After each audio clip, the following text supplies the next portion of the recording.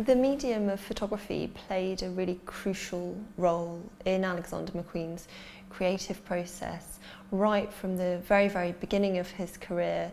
In fact, his graduate show in 1992 included a fantastic crinoline skirt overlaid with photographic images, quite possibly from the fashion magazines of the time, such as ID and The Face.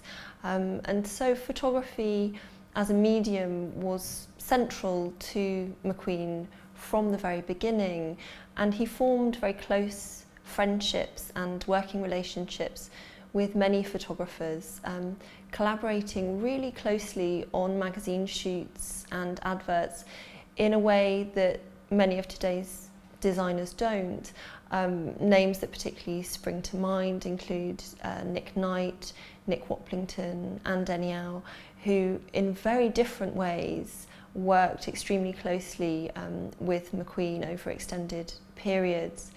He said about himself on more than one occasion that had he not become a designer, he would have wanted to be a photographer.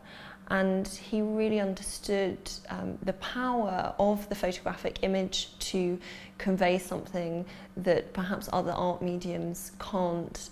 There's a sense with the photograph that it has a greater immediacy than painting, perhaps, that it's easier to relate to for a general audience, for people who aren't specialists in art. The more we look at McQueen's career, his collections and his catwalk shows, the more we can see the influence of the photographic medium on everything he did.